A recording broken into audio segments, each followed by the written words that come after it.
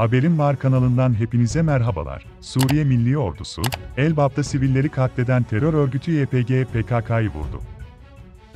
Değerli izleyenler, Suriye Milli Ordusu, terör örgütü YPG PKK'nın saldırılarının ardından harekete geçti. SMO, YPG PKK'lı teröristlerin Halep'in doğusundaki Elbap ilçesinde sivilleri hedef aldığı saldırı sonrası, YPG PKK'nın mevzilerini vurdu. Terör örgütü YPG PKK'nın Elbap'taki saldırısında aralarında 5 çocuğun da bulunduğu 15 sivilin hayatını kaybettiği, 11 çocuk 30'dan fazla kişinin de yaralandığı açıklanmıştı.